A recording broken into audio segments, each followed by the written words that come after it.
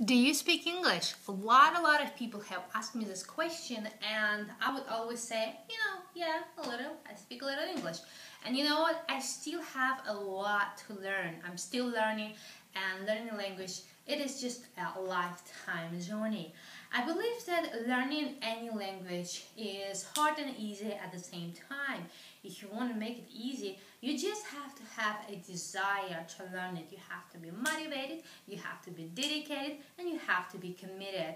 I think that if you learn at least 10 words a day, and eventually if you learn 3,500 words, you'll be able to speak it. The secret to learn words, you can write down English words in one column, transcription in the second column, and translation in the third column. And then first you cover your translation and you keep repeating over and over your English words, and then you cover your English words and you keep repeating over and over your translation. And you can learn any language like this, and after that it is practice, practice, practice. Try to practice your English as much as you want.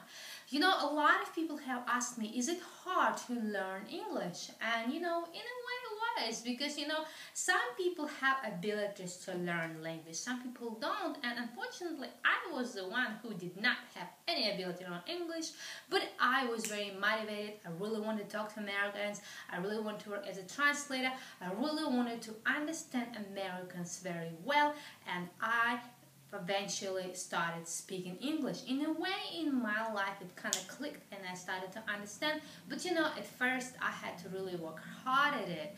And I remember my teacher would ask me, Marina, do you understand? No. Do you understand? No. But eventually, because of my hard work, I started to understand. I was the one who would always ask a lot of questions, and I believe that there is no dumb question in the world. And I was the one who would always have, private lessons on the side. I would go to English school, and it just was my goal. And if you set up a goal to learn another language, not just English, if you set up a goal to do anything, you can do it only if you're motivated, committed, and dedicated. Alright, so yeah, if you guys know any other language, please let me know. Let's talk about it, how you've learned it, was it hard for you? And another thing that before I leave, I want to mention that I feel like anyone can learn any language. It is just a matter of time, okay?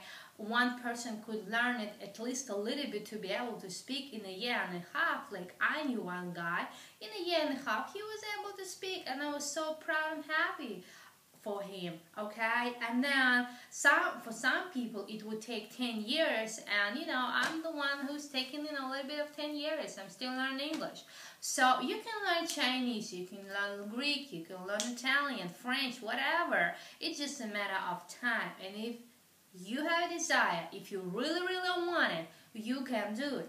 Alrighty, so once again, please tell me what languages you speak, how was it for you to learn it.